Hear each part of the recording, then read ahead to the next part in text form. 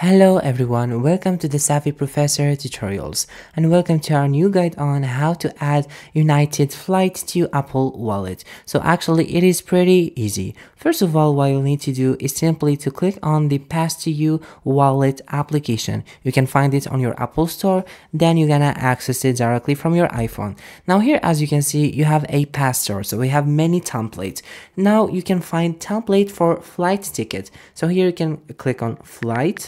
So choose any flight you want. So here, as you can see, we have the American flight, Italian flight. For example, let me click on this one from here. Now here, as you can see, you'll be able to add the information of your flight. Now let me just go back from here and choose another template. For example, let me choose this one.